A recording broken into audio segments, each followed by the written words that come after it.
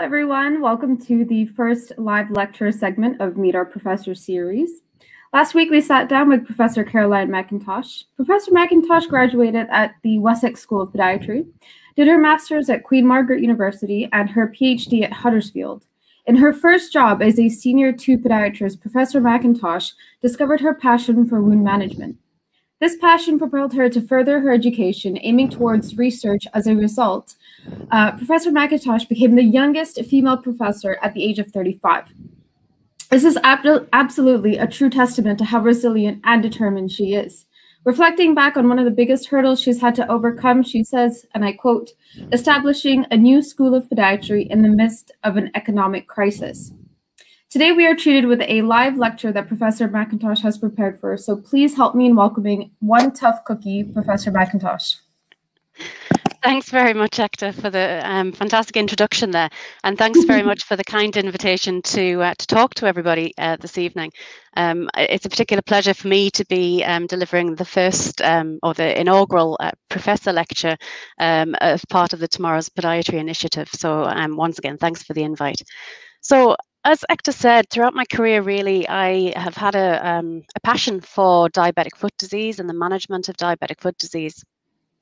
Throughout my career, mostly my research has focused on interventional research, looking at wound healing particularly and tissue repair.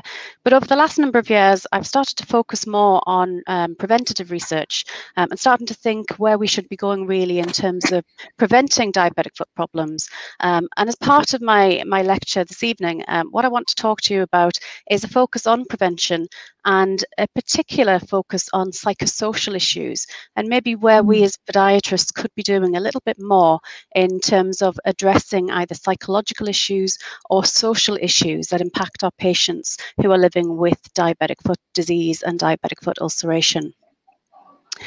So just to set the scene and have a think about some of the epidemiological data in terms of diabetes and in terms of the diabetic foot, we know that the prevalence of diabetes is increasing across the UK, across Ireland, across the globe, essentially. And some of the figures are quite staggering. So it's estimated at the moment that 1 in 11 adults will be have diabetes, but more concerningly, about 1 in 2 would actually have undiagnosed diabetes. So these figures might be an underestimation, but it's predicted that that's likely to change to 1 in 10 adults over the coming years. And currently 415 million people across the globe have diabetes, and again, that's rising quite drastically. In 2019, according to the World Health Organization, diabetes was the 9th leading cause of death worldwide. And again, these figures are quite staggering in terms of the number of deaths directly because of diabetes. It's 5 million per annum across the globe, or when you put it into statistics, 1 in every 7 seconds. Then in terms of diabetic foot disease, so of all of the complications associated with diabetes mellitus, we'll generally think of them as macrovascular problems and microvascular problems. Macrovascular being the cardiovascular disease problems, and micro being retinopathy, nephropathy, and peripheral neuropathy. And the diabetic foot often is one of the most serious complications associated with diabetes. And we can define the diabetic foot or diabetic foot disease as the presence of several characteristic diabetic foot complications, which would include the various neuropathies, so sensory, motor, autonomic, peripheral ischemia, infection, ulceration, and or Charcot's foot or Charcot neuroarthropathy. And diabetic foot ulcers and impaired healing are just one of several complications associated with diabetic foot disease. The global prevalence of diabetic foot ulceration is about 6.3, which is actually the exact prevalence that's reported currently for the United Kingdom. And the lifetime risk of your patients developing a foot ulcer is about 15 to 25%. So if you think of all of your patients that you see with diabetes, about a quarter of those individuals might present with a diabetic foot ulcer at some stage of the disease duration. And actually, out of all of the complications associated with diabetes, diabetic foot ulceration actually accounts for more hospitalizations, so approximately 25% of all hospital admissions. And generally, it's because of sepsis or a limb or a life-threatening infection. So we really need to be thinking of a diabetic foot ulceration as a serious marker of disease, or almost advanced disease in diabetes, because they do significantly impact on mobility and significantly impact on mortality. So in terms of mobility, Rogers et al. Produced the Stairway to Amputation back in 2010, and it's a really useful visual just to think about the steps towards a lower extremity amputation in the presence of diabetes. So generally, the effects of chronic hyperglycemia will have an effect on the micro and the macrovascular systems. So very often, one of the first changes is neuropathy, and that might lead to an insensate foot, which is predisposed to trauma or unrecognized trauma, which can go on to lead to an area of ulceration. Then peripheral arterial disease is a complicating factor in about 65% of diabetic foot ulcers. So with vascular impairment, that will reduce the body's capability of wound healing. And then because of the effects of hyperglycemia, individuals can also be immunocompromised, and therefore opportunistic infection is very common in the diabetic foot. So when we couple all of these factors together, then an individual is much more predisposed to amputation. And we know that 85% of lower extremity amputations are preceded by a diabetic foot ulcer. And again, one of those staggering statistics that was produced back in, I think it was 2011, they first said a limb is lost to diabetes. Sorry, it was 2005, a limb is lost to diabetes every 30 seconds across the globe. And that was actually revised to a limb is lost to diabetes every 30 seconds across the globe in 2011. 20 seconds across the globe in 2011. So we're actually, our figures are actually getting worse and not better. And then in terms of mortality rates, so emerging evidence has highlighted the increased mortality rates associated with diabetic foot disease. And speaking with one of our endocrinologists recently, he was saying, increasingly he's actually writing down on a death certificate, cause of death, diabetic foot ulcer. And recent research has shown that the risk of death is ninefold the risk of amputation. So as podiatrists, we spend a lot of our time actually thinking about how we might go on to prevent an amputation in these individuals. But in actual fact, the risk of early or premature death is much more common in these individuals. And then the 5-year survival rate following a new episode of ulceration is about 50 to 60%. So it's again thinking of a diabetic foot ulcer as really a symptom of advanced diabetes, and the outcome is often worse than many common cancers. So now that I've set the scene in terms of the devastating outcomes of diabetes mellitus, then surely it shouldn't need to be a eureka kind of light bulb moment that prevention is better than cure. But actually, when we look at what research is in existence, diabetic foot ulcers, or the prevention of diabetic foot ulcers, receive very little attention. And this was highlighted by Buss and Van Netten in a paper back in 2015. And of 100 RCTs published, so randomized controlled trials published in 2015 on the diabetic foot, 62 were on ulcer healing and 6 were on prevention. So for every clinical trial conducted on prevention, 10 are conducted on healing. So there's very little focus, and that hasn't changed much over the last 5 to 6 years. And generally, we can't say that the evidence base for primary prevention is practically non-existent. So just looking at some of the figures, if we have primary prevention is the prevention of a first ulceration in an individual, and secondary prevention is the prevention of a recurrence of an ulceration in an individual. So the incidence of ulcer recurrence is 40% in the first 12 months. So if we get our patients to heal and the diabetic foot ulcer has healed, we generally consider that individual in remission, and structured follow-up care is absolutely vital to stop or try to minimize the risk of a further recurrence. But nonetheless, 40% will have a further episode of ulceration within 12 months. Whereas in terms of primary prevention, just 7.5% incidence of first ulcer in those with neuropathy and no previous diabetic foot ulcer.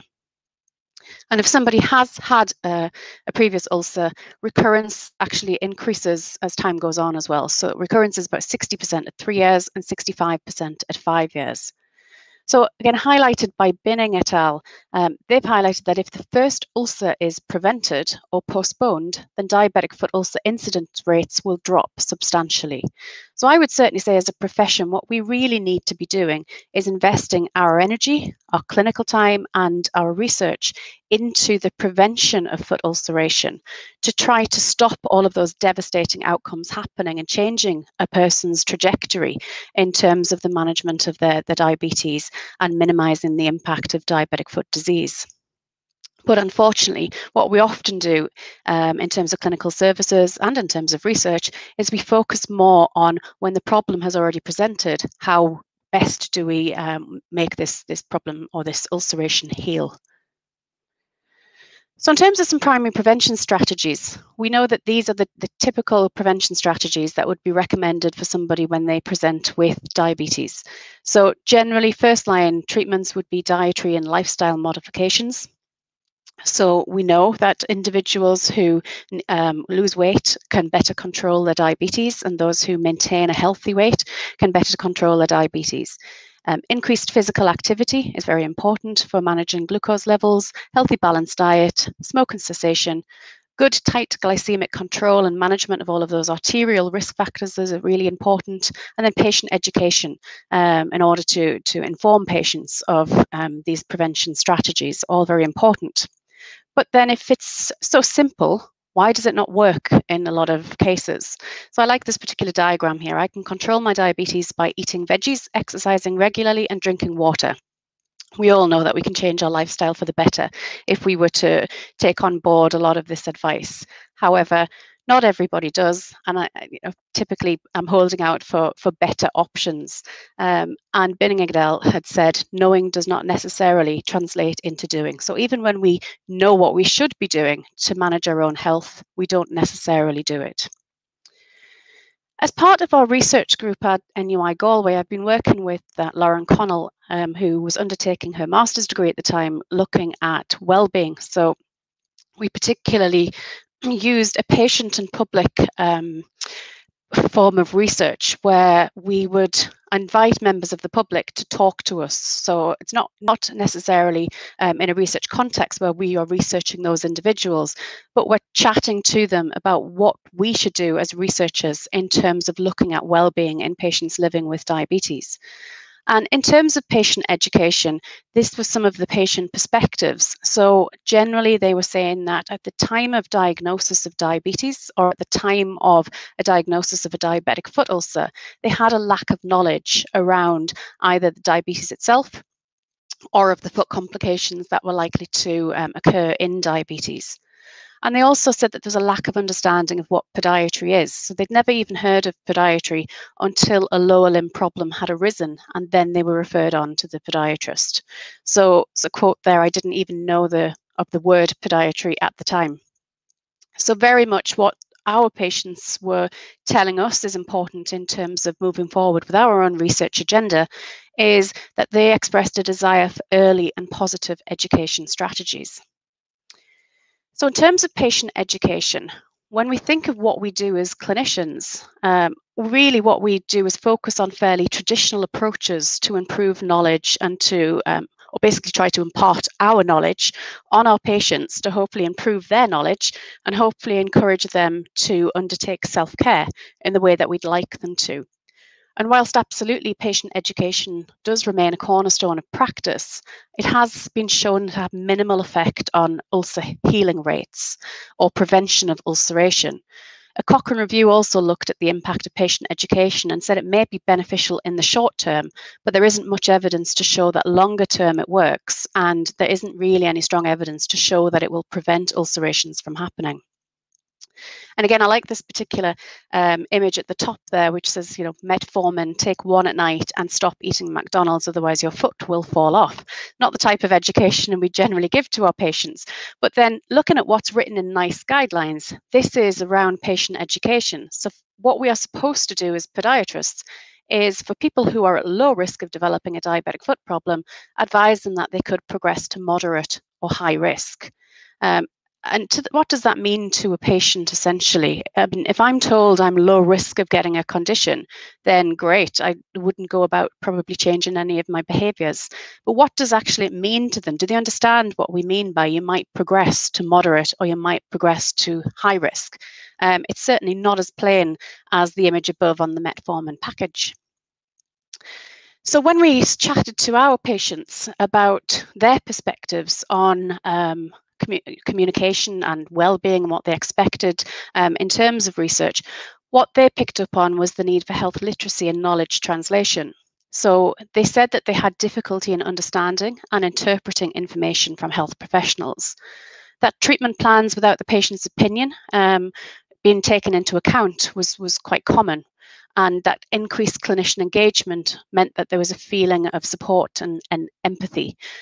So I think as podiatrists, what we could do is take away from this is thinking about the importance of the way that we communicate with patients, thinking about health literacy and thinking about that knowledge translation. How do we impart education and how do we do it in a language that's understandable and accessible for our patients with diabetic foot disease? So again, just some quotes from what our patients had said. So I said, would you slow down? Have you got any English? I said, because I haven't a clue about what you're talking about. And another quote, they should have more understanding towards patients. They should be able to explain more to you.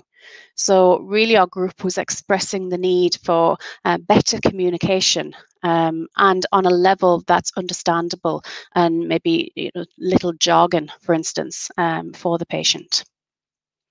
What we do know from the evidence in terms of prevention is that foot screening is important to prevent problems from happening, but also to identify those at risk of diabetic foot ulcer. And NICE guidelines generally recommend that adults with diabetes should be assessed for the risk of developing a diabetic foot problem when diabetes is diagnosed and at least annually thereafter. And again, what our group were really saying is that it's that point of diagnosis where there really needs to be a good level of education. Maybe that's where they should be meeting with the podiatrist and having some kind of structured education for foot health to hopefully stop problems. We've got an early window of opportunity to try to stop problems from happening, because really the next stages where they're saying that they should be assessed for risk is when foot problems arise, which is really a little bit too late, and then on admission to hospital, which is obviously very late in the day. And then NICE further state in terms of prevention, and really when you look at the NICE guidelines and indeed other international guidelines on the diabetic foot, most of the guidelines focus on intervention and treatments, and there isn't much on prevention. And again, there is that lack of evidence really to look at preventative measures. So in addition to risk assessment, NICE say that as podiatrists, we should be leading the way in this. We should be assessing the biomechanical status of the foot, assess the need for footwear and orthoses. Oops, sorry, I've got something popping up on my screen there. Assess the vascular status of the lower limbs, establish a foot protection service in the community led by a podiatrist with specialist training in diabetic foot problems. And then that foot protection service should be liaising with other healthcare professionals, because of course we know that the multidisciplinary team is really crucial in managing diabetes. So Nowakowska and colleagues had published a paper in 2019 that really looked at the prevalence of comorbidities that exist with diabetes. And what I have on the top there are concordant conditions. So these are conditions that we associate with type 2 diabetes, and therefore patients with type 2 diabetes tend to be managed very well in terms of these either arterial risk factors in terms of hypertension, cardiovascular disease we know is associated with diabetes, and chronic kidney disease. So patients generally are well managed, and those concordant conditions are positively associated with quality care. The discordant conditions at the bottom are the most common comorbidities that people with type 2 diabetes mellitus live with, but they don't necessarily get managed as part of the whole process of managing type 2 diabetes.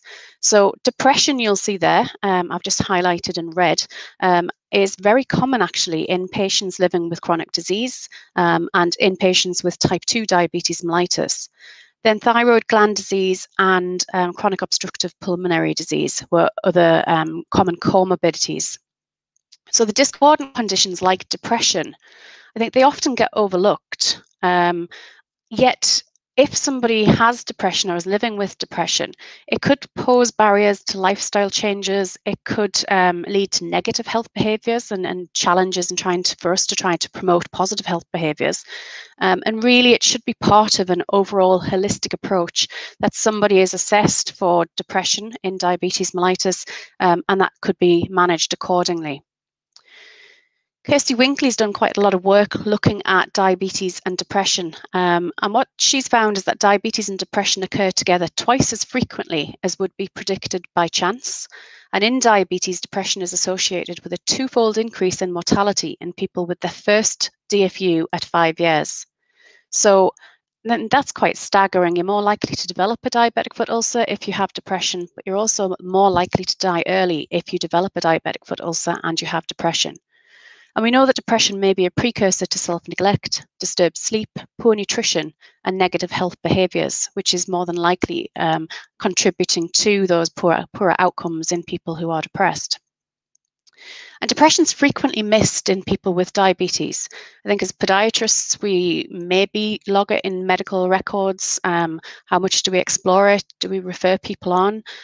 Certainly my experience of working in multidisciplinary teams, we really did not have any support from psychologists to assist with this. They're really not part of the wider MDT. You're very lucky if you're working in an area that does have access to psychologists, but generally they're definitely a missing link in the multidisciplinary team. So depression can often be missed, but there are useful screening tools available. And one example of a screening tool is the Hospital Anxiety and Depression Scale, which is a fairly straightforward tool, which basically, I think it's only 1 to 2 pages. It has questions down one side related to depression, questions down the other side related to anxiety, and it's a case of adding up the score to identify whether somebody might be living with anxiety or depression. And that's definitely something as podiatrists, as part of our history take, as part of our assessment, we could be looking at, so that when we do identify somebody with depression, it might be that we can refer them on through their GP or other means to get appropriate treatment. And just thinking about the human psyche, I think in terms of diabetic foot disease, what we tend to concentrate on a lot of the time is the physical aspect of diabetic foot disease. So we'll manage wounds, we'll look at neuropathy, we'll do blood tests. It's all very physical in terms of how we would manage somebody with a diabetic foot. But little focus is really given on the human psyche.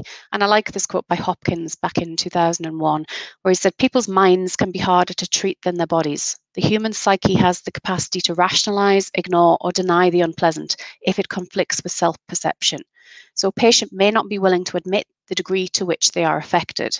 And I think when somebody's living with the diabetic foot, they're living with neuropathy, it's very easy when you don't have the gift of pain. So you can put a sock, you can put a shoe on, you can hide the problem away, to maybe not seek treatment or see the urgency of seeking treatment, because pain can often be a real driver for somebody to get the help that they need. Yet in the absence of pain, problems can often go unnoticed. And then health behaviours are really important as well. So we can give patient education about how they should be looking after their foot health, or we can encourage offloading, etc., in terms of trying to promote wound healing. But often when you think about health behaviours, what drives people to behave in the way they do? I think it's an interesting question. So here I have 2 patients with Charcot neuroarthropathy who came through the clinic here in Galway. So the image on the left was a gentleman who, as you can see, he has anhydrotic skin, the structural deformities associated with the Charcot foot, and he has had episodes of ulceration you might see on the plantar aspect of the foot, midfoot area. There's a few sites where there had been a previous ulcer, but this gentleman was highly engaged in his treatment. He was using emollients on a daily basis. He would wear his footwear, the prescribed footwear and orthoses. At the minute of any concern, he would check his feet daily, and if he was concerned about anything, he would come into us. And so when a break break in the skin happened, we were able to facilitate healing with his involvement much earlier in the day. Whereas the images on the right there, this was another lady who came into the Galway clinic. And you can see again, she has the Charcot foot. And although that area of ulceration looks quite small on the plantar aspect of the foot, when you actually probe into the area, the wound was very undermined. So the Black's file would, you could move it right around the wound surface. There's a lot more tissue loss under the skin than you can see there. And we kept going through this recurrent cycle of infection. So you can see an image on the right was a day where she presented with a cellulitis, and we've just marked off the skin there to track the cellulitic changes. And you can see the marked amount of erythema as well around the wound and the swelling. So this lady kept coming to us over a period of time. She often had very challenging behaviour when she came into the clinic. She smoked very, very heavily. She was on about 40 cigarettes a day. She was actually a bariatric patient. So whilst orthopedic surgery was suggested in terms of improving the structure of the foot to try to promote healing and prevent recurrence, she wasn't a suitable candidate at all because of her lifestyle factors for such high-risk surgery. So we ended up just going round this cycle of infection and then managing that infection. And quite clearly, a lot of the underlying issues, she was quite depressed and anxious. She had a lot of stress going on in her home life at that point in time.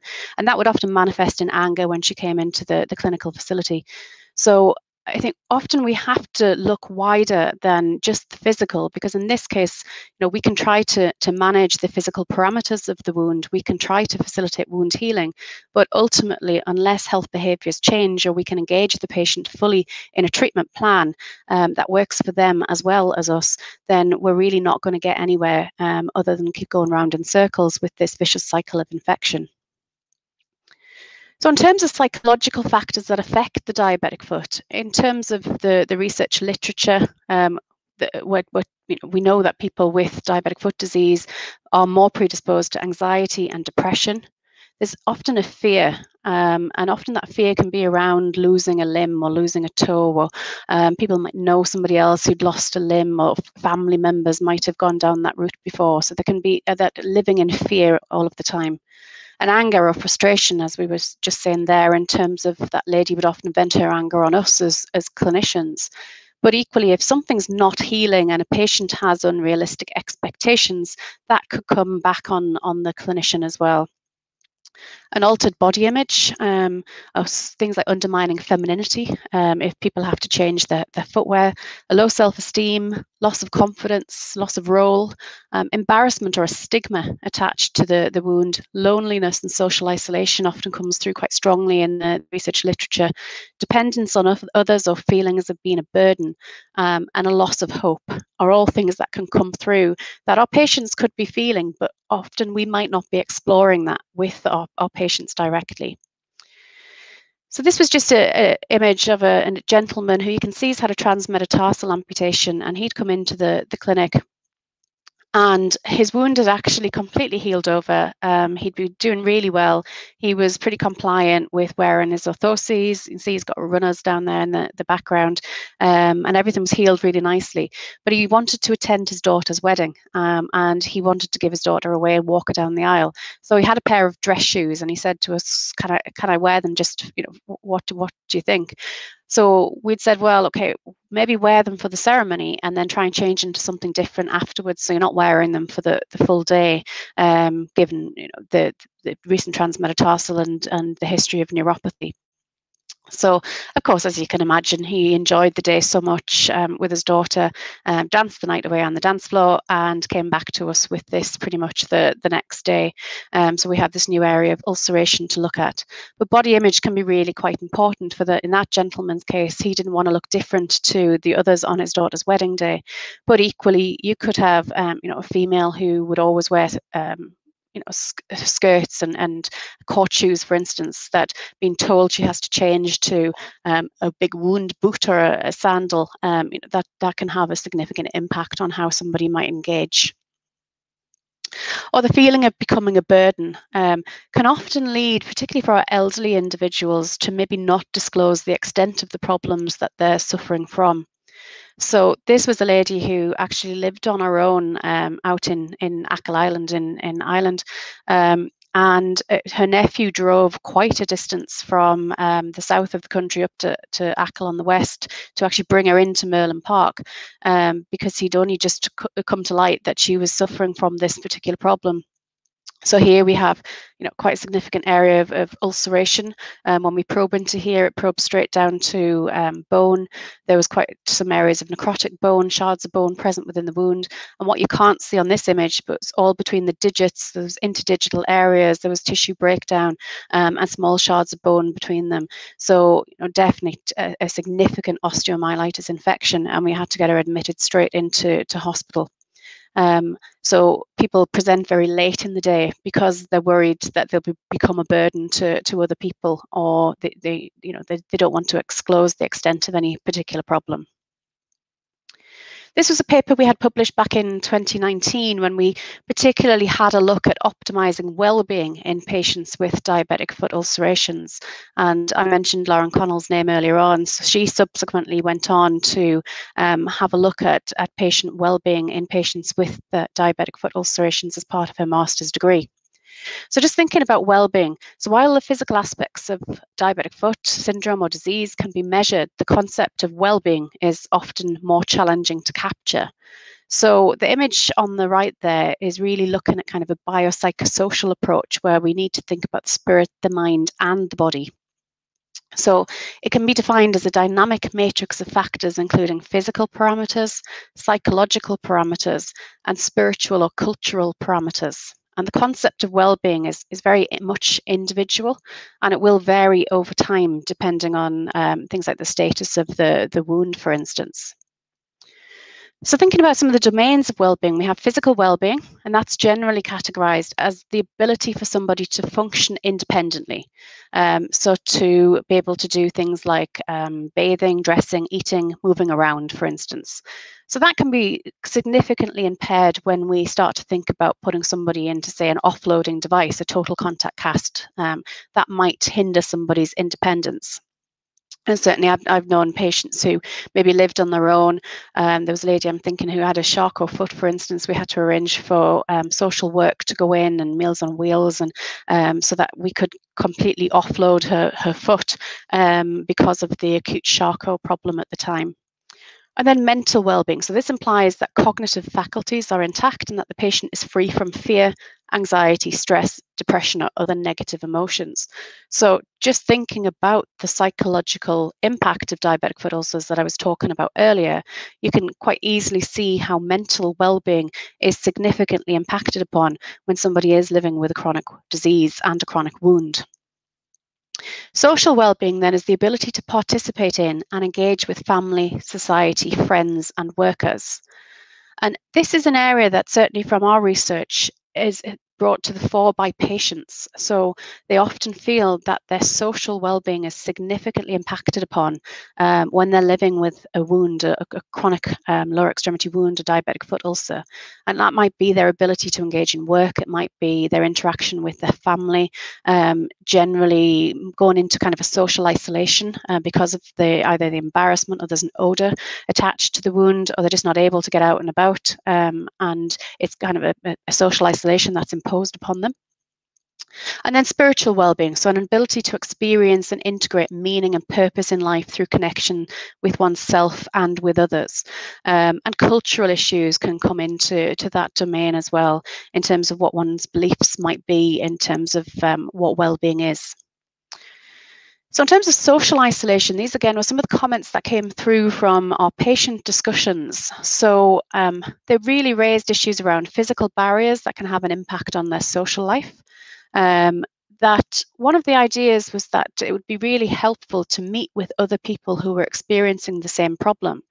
And I know Ellie Lindsay set up the Lindsay Leg Clubs in the UK for people with leg ulcers. And that really was to address these kind of social barriers and social issues that people living with leg ulceration for long periods of time could come together. And this was something our patients actually expressed that they would like to happen, that they'd like to see a similar group or interest so that they could support each other and feel that they weren't alone in terms of living with a foot ulceration. And then there was comments like living alone is particularly isolating. And then, of course, these feelings were completely exacerbated because of the social isolation during the COVID-19 pandemic. So again, just a quote, I miss all that. I love going to the shops and I miss all that, but that's all gone, So they felt that they couldn't get out and do the normal things and socially interact, in society. And then I think this is a particularly powerful quote. Some days you just want to talk to someone. Which really does highlight the isolation that people can live with. Then I think as practitioners, we really need to kind of move away from the word compliance, because compliance is basically expecting somebody to conform with what we want them to do. And you often hear of patients being labelled, oh, then they're not compliant, they're not doing what they're supposed to do. I remember giving a similar talk to this in the US, and I was talking about psychosocial approaches to lower extremity wounds. And one of my colleagues was in the audience, and when I was talking about, thinking about patient involvement in their care and psychological issues, and the comment that came back was literally, well, why bother? They don't do what you say anyway. So I think we really need to shift away from that kind of attitude and really work with collaboration, openness between ourselves and the patient, so that we can basically get a greater insight into the difficulties that that patient is experiencing and try to bring them on board with our treatment planning. This image here was a gentleman who, again, came through the clinic in Galway, and you can see typical neuropathic ulceration. He was a farmer, so he was out in the fields with his wellies on quite a lot of the time. Ideally, his blood supply was fine. Ideally, we want to get him into an offloading device. And at the time, we arranged for an appointment for him to go into a total contact cast. We explained that this would help to heal the wound up quicker, but he needed to go into a cast to try to facilitate that. A colleague of mine took him over to the plaster room, ready to have his cast fitted. And I can remember to this day driving up to the hospital, because I was on clinic that afternoon. And here's this gentleman running down the driveway of the hospital. When I got up to the clinic and said, was that Mr. Such and Such? I saw running down the lane, and it turned out the first opportunity he'd left the plaster room and done a runner because he didn't want to have a cast. So again, it's really talking about that openness between a patient and a practitioner, and listening to them and their reservations in terms of treatment planning, and trying to get them on board, so that if we can't offer what we think is best practice, we can offer something that will meet in the middle and hopefully get some good outcomes. In terms of control, generally it's recognised that if we feel in control over a situation, then we're less likely to feel stressed and we're less likely to feel pain. Whereas if patients have control or influence on their condition, they will have better engagement in self-care. So it's really important when you're working with your patients that you do engage with them and try to ensure that they have that feel that they are still in control. And that was something that came up in our research as well, that feeling of not being in control anymore, and that the practitioners are the bosses and we just do as they say, when it shouldn't be that type of interaction, or that it should be a two-way situation where the patient still very much feels at the centre of their care. So healthcare practitioners really should try to empower patients to take the control of their condition and treatment. So in terms of empowerment, just thinking about how they control their diabetes, how they go about controlling their foot health, to a management level that's acceptable to them. There is a lot of evidence that does show where patients are actively involved in their care, then outcomes will improve, and we will get better results by involving patients in their own care planning and in their own treatments. So encourage empowerment through shared decision making and through self-management. And things like patient diaries can actually be useful. So you could use a diary, for instance, to record pain, activities of daily living, or record different aspects of well-being, for instance. One topic that came up with our patient panel was around self-efficacy. So this is essentially where there's a recognition that self-awareness and motivation are essential to a positive outlook in diabetic foot ulcers. Some of the panel members said that coping mechanisms are important to lead a normal lifestyle. But some said that lack of self-confidence, identity and respect were factors, and feelings of lack of control, as I was just talking about, particularly at a stage of diagnosis. And this is quite a powerful quote again. It upsets you, it does. Now we just have to get on with it. That's all there is to it, you know. You just have to put up with it, and they're the bosses. So they're referring to the podiatrists in the clinic and that feeling of perhaps of being out of control, and that we just have to do what we're told, essentially. I think this is a really excellent example of empowering patients and encouraging self-management. And this is from NHS Scotland. So it's called My Diabetes, My Way. So it's a website that's set up, sort of an interactive website that helps people with diabetes and their family and their friends to access videos, educational tools, up-to-date information about diabetes. But crucially, it also allows them to log in to get their own diabetes clinic results so that they can help themselves to manage their own condition more effectively. Then in terms of stress, so the impact that stress can have on health and well-being. So again, stress could be something that we do overlook when we're doing our history taking or patient assessments. But physiologically, if somebody has chronic stress, then they have increased cortisol levels, which can impact on both glycemic control, blood pressure, and depression. And then psychologically, the response to stress is associated with unhealthy behaviors. So if somebody's living in a stressed state, then it can increase the likelihood of people choosing negative health behaviors or making negative appraisals of situations or events. So what can we do? What can we do as practitioners? We've talked about the different psychosocial aspects that might impact on our patients with diabetic foot ulcerations, but what can we do as podiatrists? So generally, there's a couple of different approaches. The psychotherapeutic approach, which is aimed at improving emotional, cognitive, or behavioral functioning, and then psychosomatic, which is aimed at addressing stress or anxiety. So some of these things we might think about making a referral on to individuals who are specifically trained in a technique, but other things we could do ourselves as part of our relationship with the patient. So talking therapy and fostering a supportive relationship, that's something we can do as a practitioner. We spend more time with that patient on the couch, chatting to that individual than many other healthcare professionals do. So certainly we could look at talking therapy, we could look at reflective listening and helping to foster that supportive relationship. Promoting patient autonomy and control. Again, it's that empowering the patient to try to manage their own self care. So certainly there are things that we could do. Counselling therapy, we might refer on to the GP for an onward referral, or if you can access a counsellor or a psychologist, then fantastic. Cognitive behavioural therapies, something that could be recommended. Contract setting, again, could be something that we could get involved with in terms of either agreeing a goal setting with the patient. Maybe it's around offloading, how many steps can you use with your boot today, or in terms of thermal scanning, for instance, can you take temperature measurements on a daily basis to prevent problems from arising, or self-monitoring of behaviors. And another area that's particularly of interest to me at the moment, I'm just going through my own training on motivational interviewing, but that could be something that we could bring into our own treatment with the patient. So in terms of psychological interventions, basically what they do is use the therapeutic alliance between the patient and the therapist or the podiatrist to bring about change in emotional, cognitive and behavioural functioning.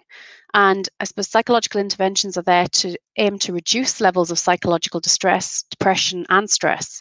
And hopefully through an intervention, we might improve confidence and self-management and support lifestyle changes that would help to promote either wound healing or hopefully prevent problems from happening in the first place. So this was a recent publication of ours where we looked at the psychological interventions for treating foot ulcers and preventing their reoccurrence in people with diabetes. So this is published in the Cochrane database of systematic reviews. And we looked for the evidence from randomized controlled trials around the effectiveness of psychological interventions. We were unable to determine whether psychological interventions are of any benefit to people with an active foot ulcer or a history of diabetic foot ulcers, or to prevent recurrence. And that was really because there are few trials of psychological interventions in this area. And of the few trials that we did find, there was a big, the quality, methodological quality was quite low, and there was a significant risk of bias. Other tools, I'd mentioned the HADS tool previously, but other tools that you could use as part of your treatment and engagement with the patient would be health-related quality of life tools, for instance. And a lot of these are freely available for you to download the form, and you could be using it chairside and in the clinical setting. So some things like the short form health survey, so there's 36 questions there, so that's a bit longer, but the EuroQual is just 5 specific questions about health-related quality of life, and the SF12 is 12 questions there. Then there's ones that are specific to wounds, so Cardiff Wound Impact Schedule, the Freiburg Life Quality Assessment. Pain scales, I'm sure a lot of us do use pain scales, the visual analog scale or the McGill pain questionnaire. I've mentioned the HADS, and then the NeuroQual, which is a quality of life tool specifically for neurological disorders. So I'm just going to show you an example of where we use the NeuroQual. So this was a case study that myself and Laura Kelly, a podiatrist in the Diabetes Day Centre here in Galway, published back in 2009. So this was a 57-year-old guy with type 2 diabetes. His HbA1c was high at 9.9, high BMI. He was on metformin and glycoside to control his diabetes, and he had no neuropathy, retinopathy, hypertension, hypercholesterolemia. And these were the wounds on presentation, so quite small in comparison to other DFUs and quite superficial. So you have an overgranulation there on the right foot on initial presentation, and then we have 2 areas of tissue breakdown on the left foot. This is week 2, so you can see just with good debridement and offloading, we were able to move from, you can see it's quite a dull overgranulated base there on the right foot to a nice healthy wound bed on the right foot there, and we've got some wound closure and epithelialization happening on the heel. And this is at week 5. So these wounds, they were superficial, they were small. We caught them in a timely manner with good treatment. By week 5, we've got epithelialization happening across both wound sites, and the wound was pretty much healed within 6 to 7 weeks. So quite a short time frame in comparison to other DFUs. But when you then ask the patient to complete the NeuroQual, these are just some examples of where he ticked different areas. You can see where it says in the past 4 weeks, how much of your foot problems interfered with your ability to perform your paid work, very much, ability to perform tasks around the house or garden, very much, ability to take part in leisure activities, very much. And how has this changed your activities of daily activities? Quite a lot. Then just a few more. So I won't choose all of them, I'll just pick out a few. So I feel older than my years as a result of my foot problem, completely agree. My self-confidence is affected, partly agree. My foot problems make my life a struggle, partly agree. I generally feel frustrated, partly agree. I feel depressed because of my foot problems, partly agree. And down here he has, overall I would say problems with my feet reduced my quality of life quite a lot, and overall I would rate my quality of life as fair. So despite, I suppose, fairly small superficial wounds that did heal fairly uneventfully in a pretty short space of time, you can see the impact that that has had on that individual. So, you can only imagine for those who have non-healing wounds over long periods of time, how that's actually going to impact on them. So again, talking therapy and reflective listening, I like this particular image. So you have this lady sitting here with all of the balls of wool jumbled up in her head, and maybe a lot of confusion, not knowing what's happening. And the role of us as a podiatrist or a clinician is to talk and to listen and to reflectively listen, and hopefully start to unjumble those balls in her head into making some level of sense about the situation, and how we can go about improving the wound for that individual. Assess patient involvement. This comes from the International Best Practice Statement for optimizing patient involvement in wound management. So again, seek patient views about what they understand about their condition. How do you feel about your wound? What do you understand about your wound? Identify any fears or concerns that the person might have. So how does the wound affect your activities of daily living. How does it affect your personal relationships? Establish what's important to the individual. So what do you want to achieve in short term, long term, and about setting those priorities. And then assessing patient willingness to be involved. What do you want to know about your wound, or do you know how to manage it? What can you do to help heal your wound? What's your living circumstances? Is there anybody who's there to help you with your wound? And this was something that, again, came up with speaking to our patient panel when we were talking about a holistic approach. So they expressed some concern at a lack of a holistic approach in identifying priorities. Psychological and financial support actually came up as well for people living with diabetic foot ulcerations, and the feeling that life was on hold. A lot of transport issues, trying to come to the clinic on a regular basis could interfere with life, and someone mentioned about medication burden, so a lot of polypharmacy and the volume of medications needed and the side effects associated with them. So some of the quotes, it's bad waiting for that thing, patient's hip operation, to be done because they can't do it because of that, and pointed at the toe. So there was a diabetic foot ulcer on the toe, and she couldn't go for a hip replacement because of that. So that was that feeling of life being on hold. And when I haven't got my daughter, of mine, her partner, to take me here, it's kind of costly. So again, reference to the volume of visits required for redressings, for instance. So just finally, we're starting to think about just how would we address well-being. So ask about well-being using a holistic approach, prioritize well-being and the assessment, treatment and management of the wound, involve patients in their care, and particularly that promotion and shared decision-making, and use their feedback to help to plan and adapt services. And very importantly, do know when to refer. And things you can ask in terms of trigger questions. So just, has your wound improved or got worse? Has your wound stopped you from doing things in the last week? What causes you the most disturbances or distress? Do you have anyone to help you cope? What would help to ease or improve your daily experience of living with the wound?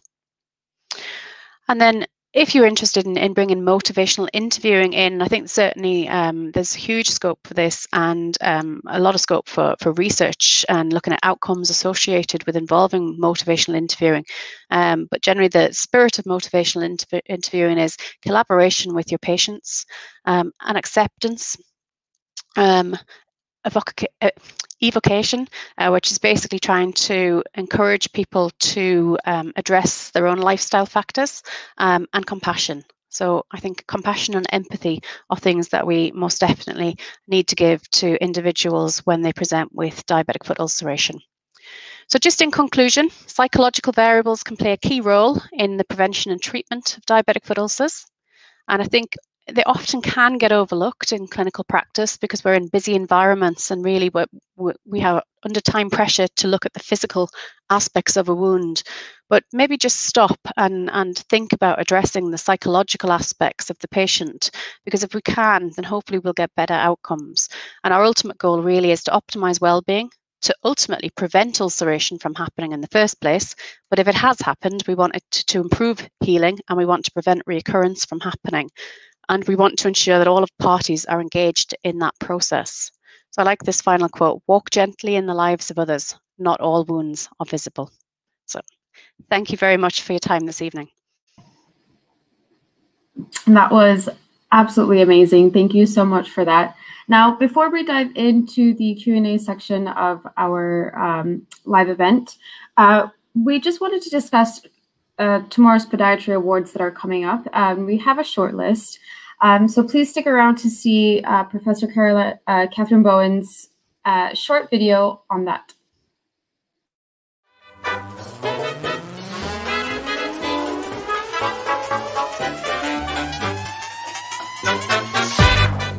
So it's a great pleasure for me to let you know who the nominations and the winners of the Research Student of the Year are for tomorrow's podiatry. I'll keep you in suspense before I mention the names.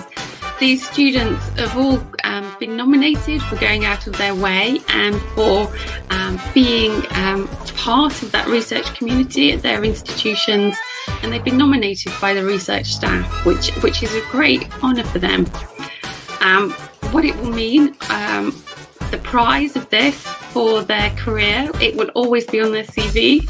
I know myself, when I'm looking at applications of students coming on to progress through academia, and you see a prize like this, then you know that that particular person has gone out of their way at some stage in their career to go that little bit further and push the professional boundaries. So here we go. Without further ado, I just think brilliant work, all four of you. The Research Student of the Year are Anika Hock, Benedictine Kaur, Emma Canty, and Jennifer Scott. And I just going to give you a round of applause because I think it's brilliant. And please keep going. Keep in touch with all your mentors. You've got a fantastic career ahead of you all.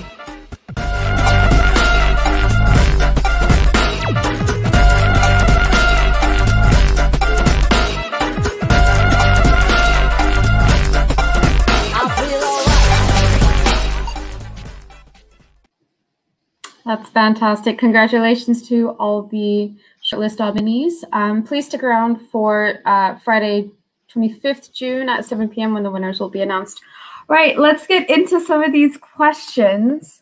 Emily Howarth, she begins by saying, "Hi, Caroline, really important to highlight this. How do you suggest we engage patients to come central to clinical decision-making?" Yeah, I mean, it's absolutely crucial in terms of how we move forward. I think in terms of involving patients in that decision making, I think it's important first of all to ask patients what they understand about their wound and what their priorities are in terms of wound healing. And I think that would be a starting point to hopefully come up with a combined management plan in terms of what we plan to do going forward with the patient and their wound. There will undoubtedly be some patients, and I said in my talk from our panel, they were basically saying, they're the bosses and we'll do what they say. And there will be some patients who undoubtedly will want to stay in that frame of mind because they're happy enough to work along the model of you do what's best for me, you know best.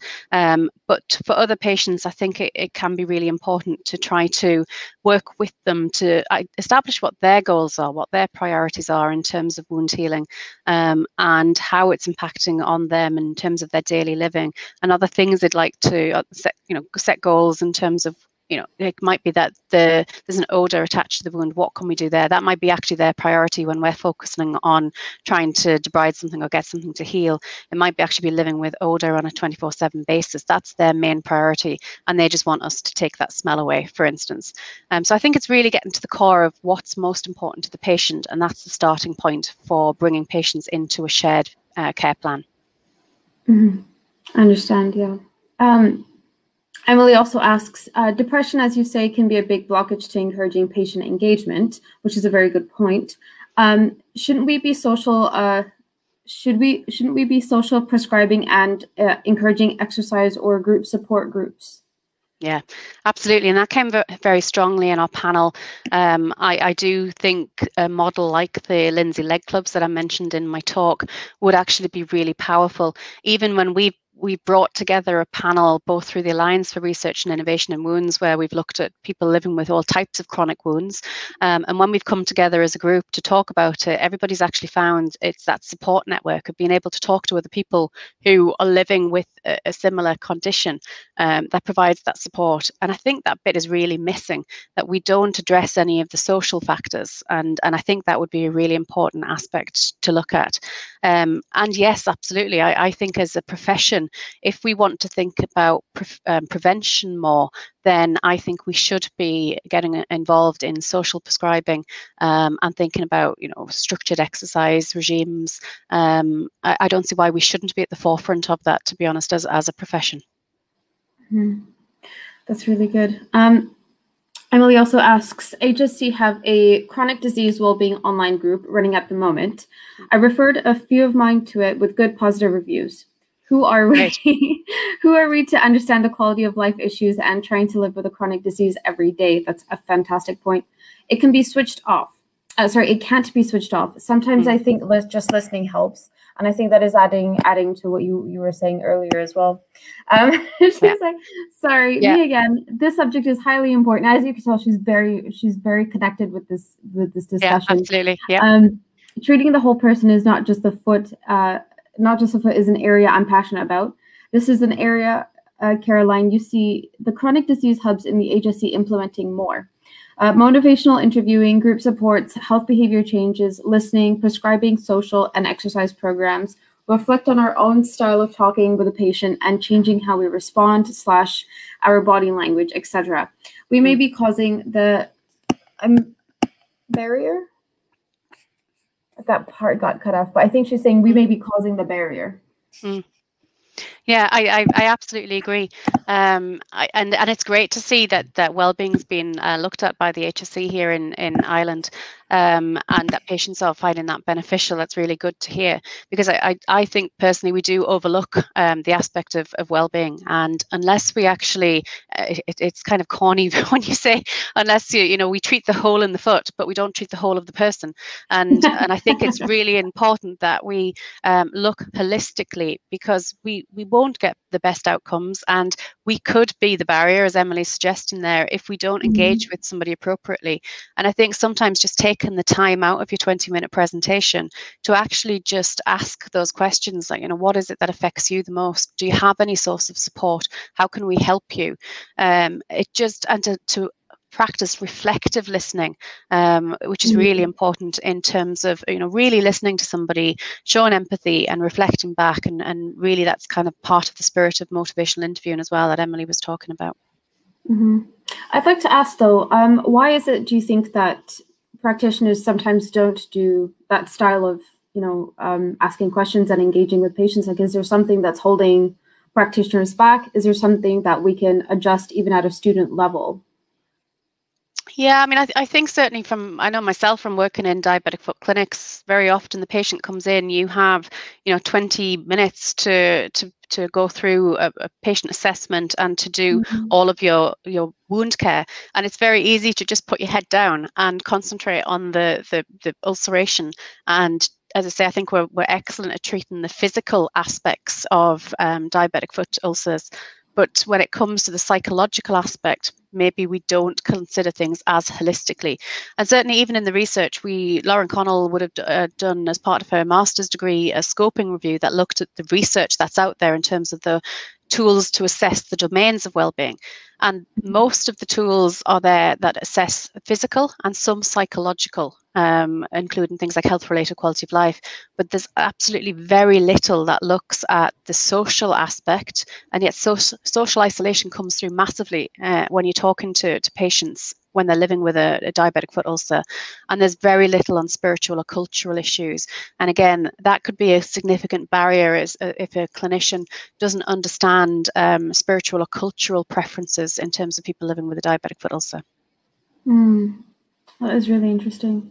Do you feel that this will change how our modules get taught to us? Like, do you think this is something that will be integrated in the future in our modules and how we as students behave in clinic? I'd hope so, because a lot of modern healthcare is really looking at health behaviour change, and really we should move away from any kind of traditional models of that kind of compliance issue and imparting our knowledge and hoping that somebody takes it on board, because we know that the research says it doesn't work particularly well. So I would hope that health behaviour change would become an inherent part of undergraduate podiatry training, and looking at psychological approaches and the impact and what we can do in terms of motivational interviewing or different techniques with our patients, because I think that really is the way that we should be moving forward. Absolutely. I 100% agree. There is something you mentioned earlier about the psychologists not being supportive. Why do you think that is? Or what was causing that lack of support? I think I meant in terms of there's usually no support available to patients. So generally you would have your members of the multidisciplinary team, but often the psychologist is missing from that. So certainly in the areas that I've worked, we wouldn't have direct referral routes onto psychology, for instance, to support people. And really, when you think someone's been firstly diagnosed with something like diabetes, it's quite a life-changing situation to start to, realize that they've got this chronic disease that now needs to be managed. And certainly when somebody develops a diabetic foot ulcer, there's an awful lot to go through in terms of coping and living with a chronic wound. So I think psychology could play a much greater role in helping people with depression, anxiety, fear, but yet they're not really an integrated member of foot protection teams. So it does cause quite an imbalance when we are treating patient compliance. So yeah, I guess that is good. Yeah, that does come full circle, doesn't it, at the end of the day? Yeah.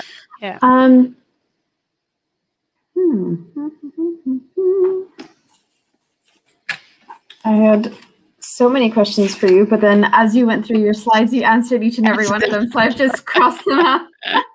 That's always a good sign. I've whittled it down to maybe 1 or 2 questions. So let me ask you, what motivated you to do research in this? So yeah, we started off looking at the Cochrane Review. Really, we wrote the protocol for the Cochrane Review back in 2017, and in reading around kind of the psychological impact, I realised there was quite a significant gap in the literature. And thinking about some of the patient cases that I brought into the presentation there, I mean, clinically, you know when there's issues like aggression or anxiety, depression within the clinical setting. And I suppose my research interest was then born out of realizing that we're not really looking into this at all. There's so little research on prevention, but also really little research on looking at the wider holistic picture around DFDs, and then thinking about the clinical scenarios that I would have encountered. And really that a lot of my research would have initially been on kind of wound healing interventions. And really I thought there's this huge gap here that needs to be addressed. So I started looking around the topic a lot more, and we started looking into the domains of well-being and looking at the research that was available. So yeah, it was really born from that. I worked with Kylie Williams. Actually, we did a paper on spirituality in podiatry as well, and it was really thinking about there's massive cultural issues that can impact on somebody's beliefs, as well as all of those social aspects that have just been completely overlooked really in the research literature. I can imagine you feeling a little bit frustrated that there is such a gap. So a lot of work to be done, but it'd be fantastic to see some of our future podiatry graduates embracing the kind of psychosocial aspects of chronic disease, not just in diabetes, but in any of the chronic diseases that we manage. So it'd be fantastic. Hopefully, it might inspire some research ideas for people coming out and wanting to go on to do postgraduate degrees. But it would be great to start to build a body of evidence in podiatric medicine in this area. I absolutely think so. I mean, it's so great to eventually build that bridge between PodMed and psychology, because a lot of we don't really discuss too much about mental health impacts, do we, in our in the profession? So it's so great to actually have this, even as a student. I mean, just having that research material available at your fingertips. Which actually, I was going to ask you, is there any way we can access these slides if we want? Yes, yeah. I'm sure I can link in with Michael and we can do something. Oh, that'd be fantastic. I would definitely appreciate it. And I know everybody watching here today would 100% appreciate it too. This is a fantastic slide. Well, that about wraps it up for today, unless we have any more questions coming through. Lauren was quite happy that you mentioned her, so I just wanted to put that out there. Absolutely, Lauren led on the wellbeing research, and she did a fantastic job there. So it's brilliant to be able to share some of her work there today. You must be so proud of her. Absolutely, yeah. Awesome. Great. Well, thank you so much for the very insightful and very informative lecture today. This was absolutely amazing, and we really appreciate the time and effort you've put into this lecture to help us further expand our knowledge base. Thank you to everybody that participated in the Q&A today. We look forward to seeing you next week, where you get the chance to meet and learn more about our Professor Catherine Bowen, yet another trailblazer and a great leader in for women in science. See you next week at 8 p.m. Until then, enjoy your week.